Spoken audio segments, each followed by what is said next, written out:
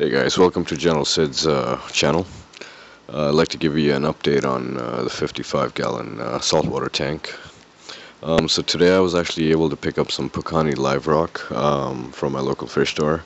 The Pukani Live Rock, well, the shipment was actually received yesterday to the fish store, and I was lucky enough to get 25 pounds of it for a pretty decent price.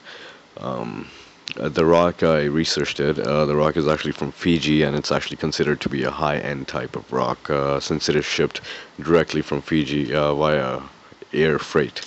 So it's always fresh, like straight from the ocean. Meanwhile, the other Fiji rocks are actually cargo shipped, which takes way longer to reach North America.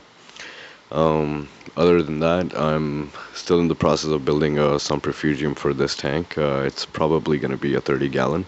Along with that, I'll probably have like a Mag Drive 7 pump that I've actually ordered online, and an overflow box since this tank is not drilled. Other than that, the Marineland Emperor 400 is actually running with Pure Elite. And the rock actually looks pretty decent in this tank. I added it today. I actually added it just an hour ago. That's why the water is kind of cloudy. And still waiting on the shipment from drfostersandSmith.com. Waiting for the sand and the protein skimmer. I'm hoping it'll be here tomorrow. If not, I'm gonna have to wait till next week.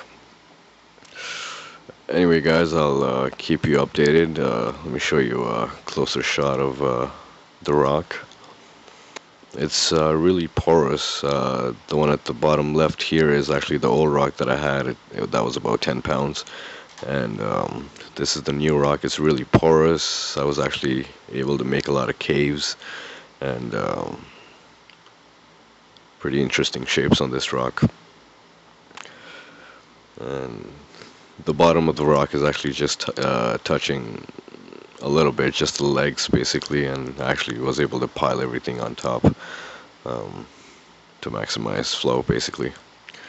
And yeah, I just can't wait to get the sand so I can get this tank started basically. Anyway guys, I'll keep you updated. That's it for now. Thanks for watching.